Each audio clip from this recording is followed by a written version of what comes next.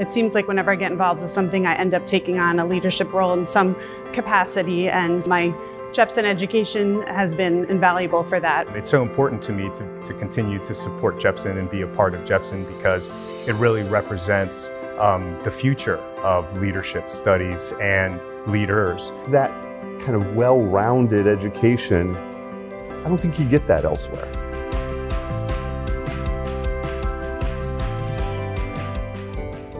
The story of the Jepson School of Leadership Studies is the story of leadership education itself. When it opened in 1992, Jepson was the first undergraduate leadership school in the nation. Born from the vision and generosity of 1964 alumnus Robert Jepson, who identified a need for the study of leadership in higher education and took action to create the school here at his alma mater.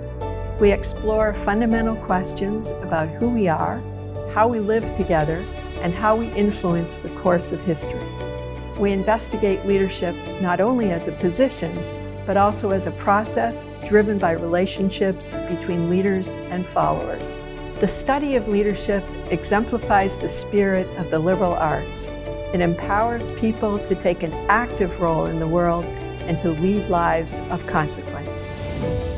The Jepson School is at the forefront, continues to be at the forefront of those types of conversations and discussions and learning.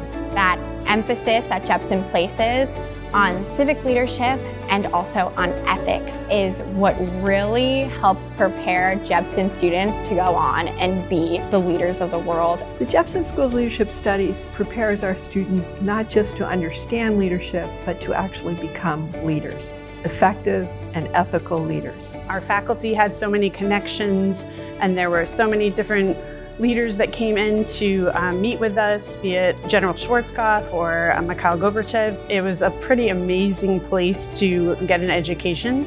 A lot of people that come out of the Jepson School, the immediate thought is they're going to go in and become business leaders or political leaders. What we found, and this was looking at things like community organizations and social movements and such, and that a lot of those people that really stepped up and led weren't at the top. They were the ones that listened a lot to other people, thought a couple steps ahead, and I think that that's the kind of thinking that we all got from the Jepson School. Jepson students and our alumni seek positive meaning in their careers, whatever fields they choose. I hope that Jepson in the future will have graduates that are so well respected, they'll be able to take what they are and who they are and make the world in general more interesting and more accomplished.